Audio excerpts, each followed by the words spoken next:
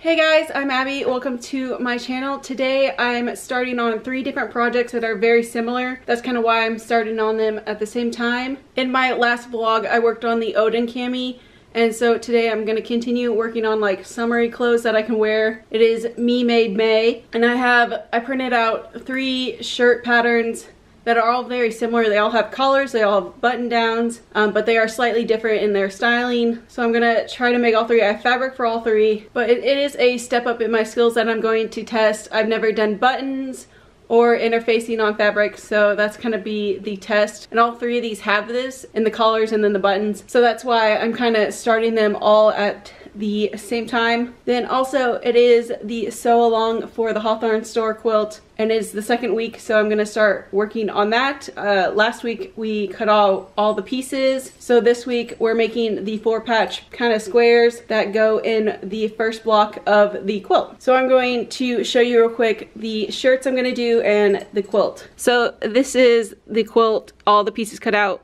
If you looked on my Instagram, or if you follow me on my Instagram, I showed the kind of, I guess, drama that went on. I originally cut this piece wrong and didn't have enough, and so I had to go find a different fabric because the store didn't have any more and weren't gonna reorder. So I got this fabric and cut it, and then I went to a completely new store and they had this fabric, so I got enough and now I have pieces. But I did a poll on my Instagram and decided to stick with the original. I can probably use this for a future Hawthorne star quilt. It's still very pretty and I like it, maybe with different fabrics in the future. So the next part is sewing, I think, these 2 pieces together and then making 4 blocks out of cutting them. So that's week 2, is making like 96 4-patch out of this white and gold. I'm pretty sure it's like your background and your accent color. Might do that a little bit in this video towards the end, but I'm going to go and show you the 3 shirts I have laid out to start today. So the first shirt is the Elisa by Fiber Mood, and it is, button up and has a collar. It has like kind of this longer sleeve, but from the picture, I don't know if you can tell, but it's like a lighter fabric. And so I have this like silky or cotton satin fabric. I got it from my sister, but I think she got it from Joann's. Yeah, it is a Joann's fabric, but she got it a while, so I don't know if they still have it. But it's very light and almost kind of like silky pajama-ish.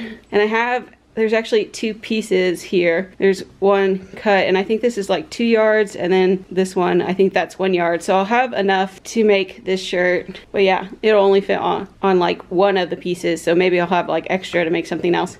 But I have all the pieces already cut out. And then the next shirt, I got the Lucy shirt by the Patterns Room. You can see this is also a button-up collared shirt.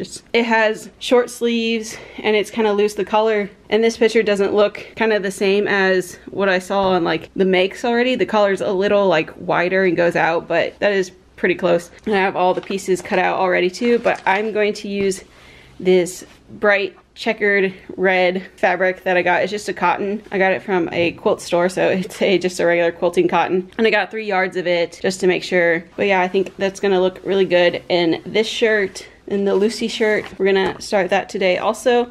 And then the last one I picked out, again, very similar, but this is the Gilbert shirt by Helen's Closet. And this actually comes in 2 different styles, but I'm gonna kind of mix them because I want to make the short sleeves and the pocket, but I don't want to do this tie piece, plus it's a little shorter on this version A. So version B is a little longer and just, a straight edge, but I'm not gonna do the long sleeves. So I'm gonna kind of mix them to get the shirt I want. But the thing is, I printed this out and I realized that the pattern, I did the wrong scale, so I have to reprint that, and that's why I don't have it cut out.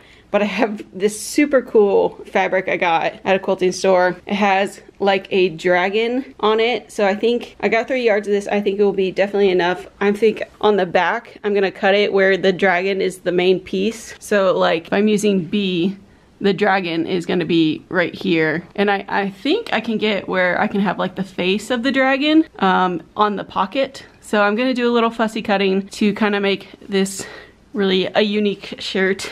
I don't typically wear this bright of colors besides Like this is fine, I would wear this, but this is a little unusual for me, but I just love the pattern. And I've been wanting to make like this kind of fussy cut patterned shirt for a while, and I found this and I thought it was perfect. So we're gonna make a dragon shirt, but that one probably not gonna start today just because I have to reprint the pattern and then cut it out because it was at the wrong scale when I first printed it. I didn't notice until later. First, I'm going to pin these and cut them on the pattern pieces and then figure out the interfacing parts. You know, at least I know on these they like tell you, like this one, it needs the fabric and the interfacing, so that's nice. And I already own interfacing, and I think I own enough buttons for both of them, but I'll check and if I like them with the fabric. But yeah, these are the two shirts working on today and then my quilt. So let's get started.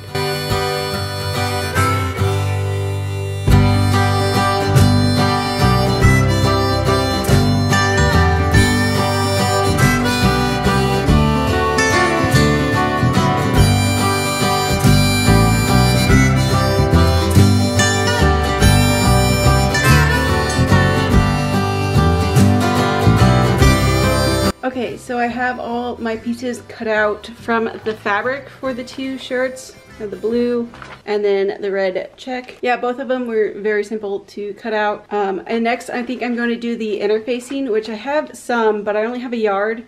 So I'm probably gonna have to go to the store and buy more. I'm gonna see how much I can fit on that and then assess from there. But I think I'm also gonna start sewing the pieces that don't need interfacing and such before I go to the store. And then maybe I'll print out the Gilbert top and try to put together that pattern and cut it out so I can do all three shirts at once, which now I'm thinking I'm probably gonna need interfacing for that shirt too. So I'm probably gonna have to go to the store anyways, no matter how much I can fit on that one. But yeah, I still have a lot of extra fabric of both. That blue fabric had two cuts to it, and so I only used one of them. That was the 2 yards, and this is like a yard. So maybe I can make something out of that. And then the red check still has maybe 3/4 of a yard. Add to my scrap pile that I have to figure out what to do with sometime. But it is lunchtime, so I might eat lunch real quick and then work on these a little bit more before I run to the store, or I might run to the store after lunch. Depends on how I feel. And I have to read over the patterns to see how soon I need those interfacing pieces. But right now I have all the main fabric pieces cut out of both these shirts. This one was really easy to cut because I could line up the pattern on one of these lines and cut it real quick. But yeah, I have to read through. See, these pieces need interfacing, so need to read through and see how soon I need it and tell when I need to go to the store. Okay, so I did get interfacing on the small pieces of both shirts. See, but I do have to go buy some more because I have to put it on to this long piece, and I didn't even have enough just to do this with what I had. So I do have to go buy more interfacing for those pieces, but I think I can start because this doesn't add on till later for both shirts. But yeah, it was super simple. You just iron it on. So now I can start putting my shirts together.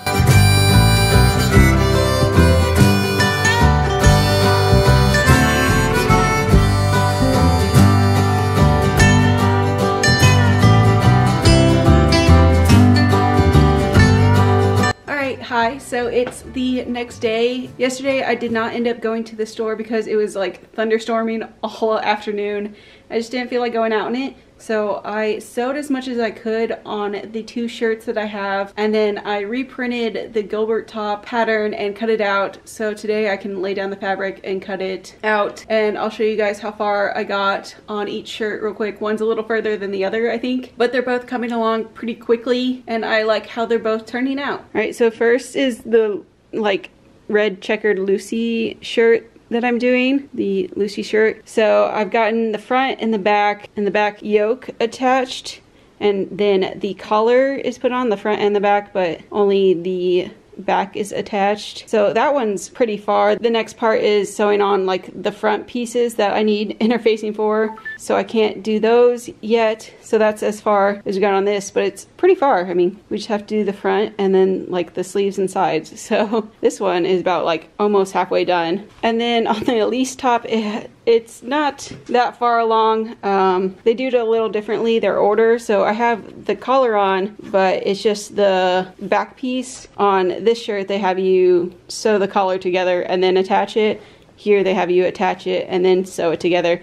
But the front and back pieces are sewn together. And then, yeah, just this part color. Again, next is the front kind of like lapel sides, these long pieces, but these have to be interfaced, so I need to go get those. So yeah, this one's not as far as long, but they're kind of in the same spot. I don't know. This one has been a little more difficult. I don't know if it's just the fabric I chose. I did had to unstitch this collar and reattach it. That was mostly my own fault because I wasn't paying attention when I was sewing it and it got off. But yeah, this one's coming together really quick. I think it's also that it's just cotton and super easy to sew with, while this is a little more slick and tends to move around a little more. But yeah, this is the Gilbert top. I reprinted it and put all my pieces together, so now I can put it on to my fabric later. That'll be fun because it's the fussy cut one with the dragon that I'm gonna do. So next I think I will do the laying out and cutting of the Gilbert top on my dragon fabric, and then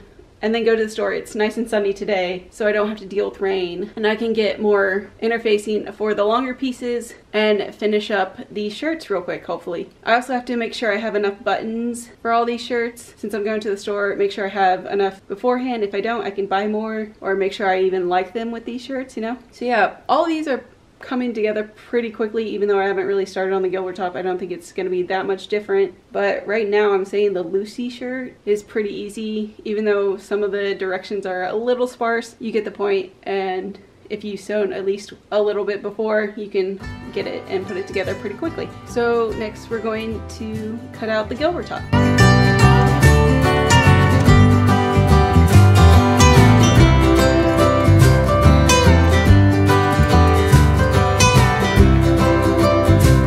Okay, so I got all the pieces cut out on my dragon top. It took a while because I had to like move around and fix the fabric a lot just to get the pieces that I want. But I think thank goodness I got 3 yards of it because I used like every bit. So I have like now weirdly shaped scraps that I'll probably just throw away. I have all the pieces and I'll show you them real quick because there are some pieces like I think I did pretty well at cutting them so they look nice on the shirt when it's done. So I'll show those real quick. So it's kind of hard to see because of the pattern, but this is the back piece and it's folded. So this dragon is going to be like right in the middle, and I got the whole body of it. And then on the front, on both sides, I have basically the whole dragon, because that's one side, that's the other side. So they're going to be kind of like 2 dragons on each side. And I even got, where is it?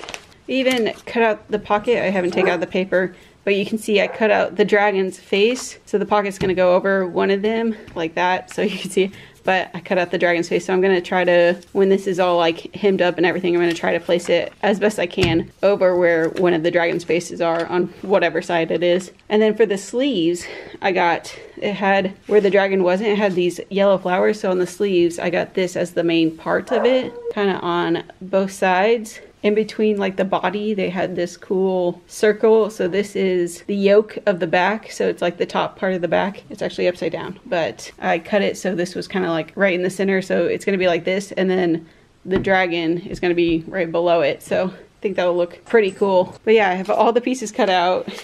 It took a while to get all of it, make sure it all fit, to get the pieces that I wanted in the place that I wanted. But I think it's going to look pretty cool when it's all done. I think I'll have like 5 or 6 faces on this shirt by the time it's done. My dragon shirt's coming along and start working on it. I did actually go to the store and buy more fusible stuff to put on the fabric, so now I can do all the pieces and finish the 2 shirts that I already started and this one. So yeah, I'm gonna have 3 shirts done pretty soon, hopefully. And they're going pretty quick because they're all very similar, have similar styles, so like doing the same step on each one. And I picked up buttons while I was there, and I'll show those at the end. But yeah, I'm very excited for these shirts to see how they turn out.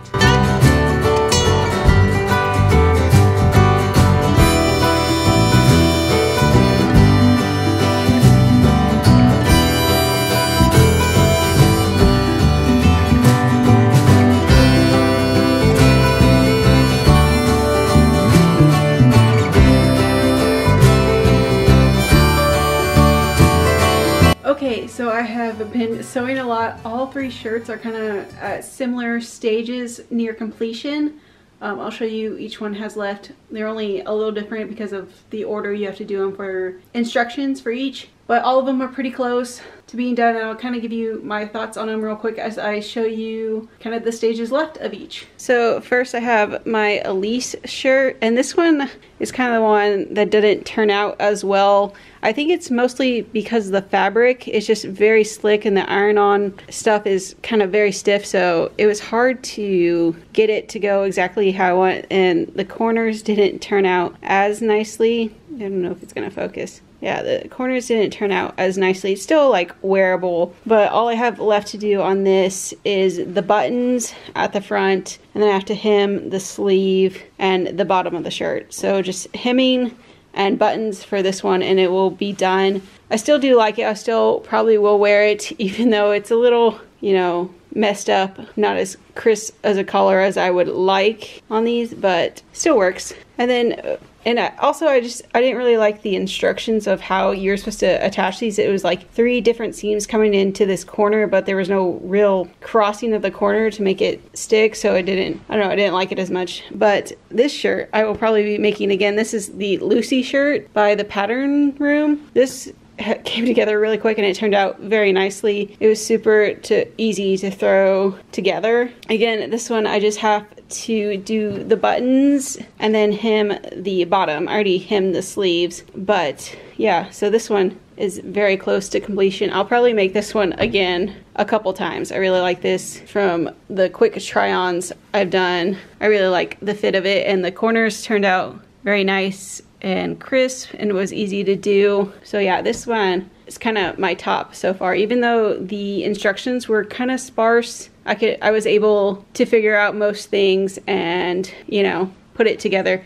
I think for the next shirt is the gold top. There was a pocket. I think I might for the next one like add that to this shirt. I have enough spare fabric I could add to this one if I really wanted to, but this was probably the easiest one to throw together. But the last one, the Gilbert top, I still really like. I have this one, came together very nicely. The instructions were so detailed. It was super nice. It's a very more technical shirt than the Lucy shirt, so there was more to it, but the color turned out really great and sharp, and it was nice to put it together. There's a pocket, and you see I think I did pretty well of, you know, cutting my fabric to having it lay nice. So yeah, this one I do like that she has you sew in this kind of like flap for the buttons. I still need to put on the sleeves and hem those, and then I have to put on the buttons, but the bottom is already hemmed. So they're all very similar in how much work is left, but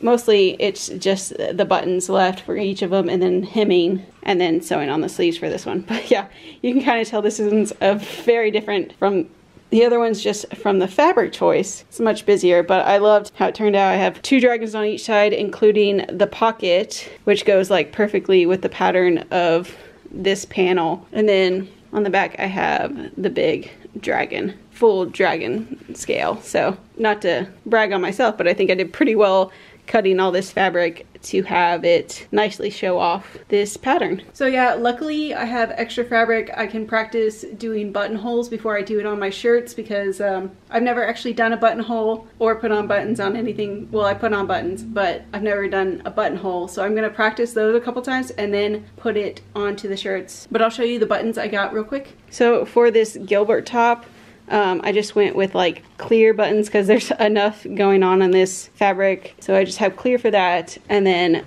for my Elise top, I found some, these are actually dark navy. They look kind of black, but they match fairly well with this fabric. And then for the last one, for my checkered Lucy shirt, I found these really cool, really pretty like flower design buttons. I think those are gonna go really great with this shirt. But yeah, I just have to practice a few buttonholes just to make sure I do them right, and then put the buttons on and finish the hemming and such for each shirt. But I am excited to finally get these 3 shirts done. I don't recommend doing 3 shirts at one time unless you have a lot of room. I had pieces of paper and fabric kind of everywhere, and trying not to mix them all up in this space was a little hard sometimes. But I'm really excited to wear all these shirts. I'm liking how they turned out, at least, even though I'm not super excited with the details of the Elise shirt. I think it was just the fabric. It was hard with the interfacing and such, but I can still wear it, so it's not too bad. But yeah, I'm just gonna finish these out, and then I will have 3 brand new shirts.